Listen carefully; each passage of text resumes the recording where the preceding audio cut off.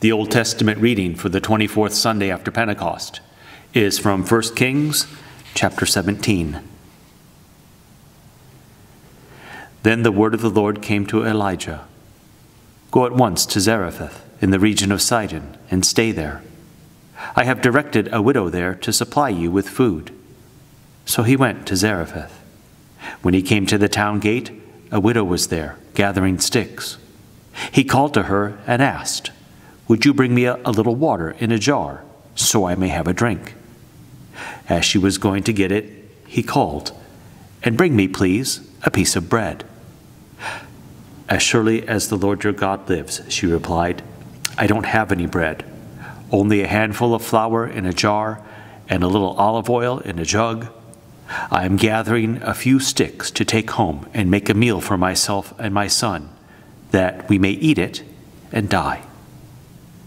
Elijah said to her, Don't be afraid. Go home and do as you have said. But first make a small loaf of bread for me from what you have and bring it to me. And then make something for yourself and your son. For this is what the Lord, the God of Israel, says. The jar of flour will not be used up, and the jug of oil will not run dry until the day the Lord sends rain on the land. She went away and did as Elijah had told her.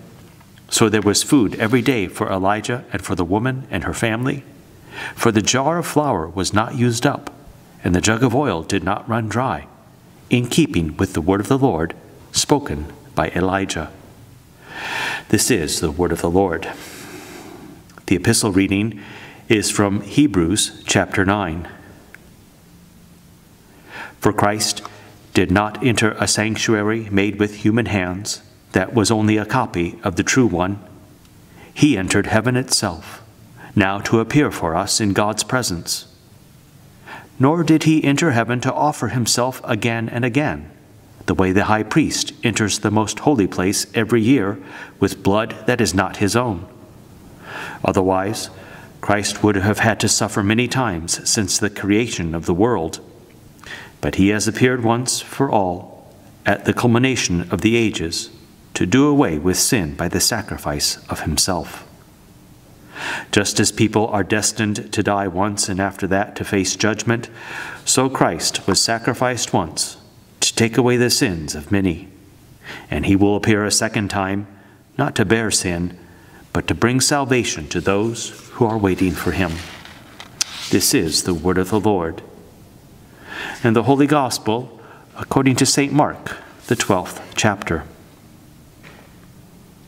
As he taught, Jesus said, Watch out for the teachers of the law.